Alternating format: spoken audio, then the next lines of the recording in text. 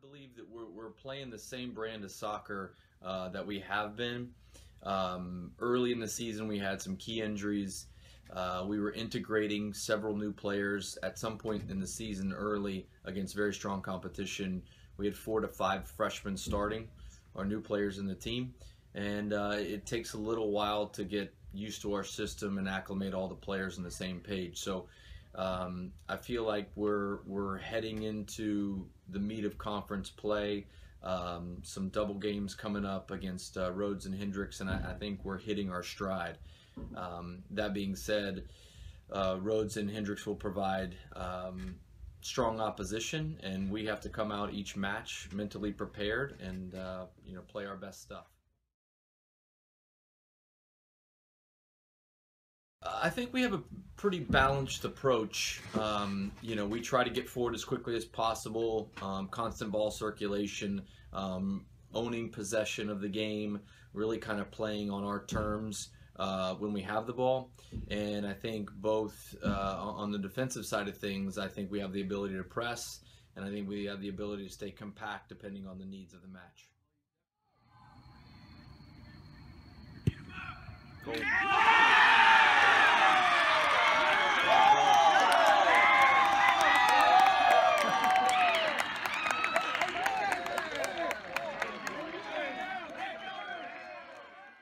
Several players stick out to me. I think 2 players that have played every minute of every game have been Andrew Grotehouse, our holding center mid or attacking center mid, as well as Christian Waglin. Christian's been a left back or a left midfield for us, and both are very talented players. We're excited they're in the program, and excited to see what the future holds for them. If they keep progressing and working hard, they could certainly be all conference players and maybe beyond that.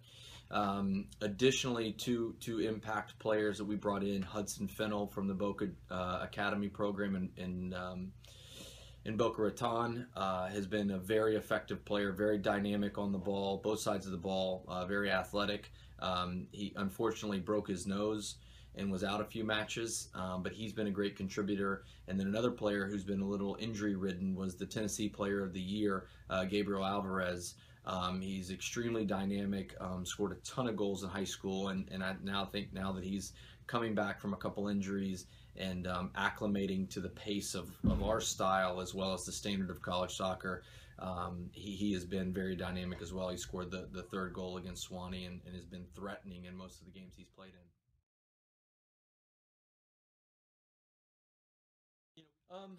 We can't take any team for granted. I think we play in a good league.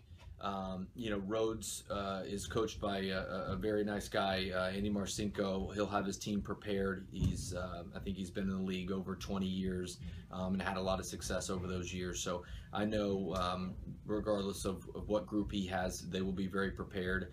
And Hendricks will also be looking for the upset, I think, and that will be something we have to prepare against and prepare for. So I think as long as our guys are tuned in and prepared for every single match, I think we should be ready to go.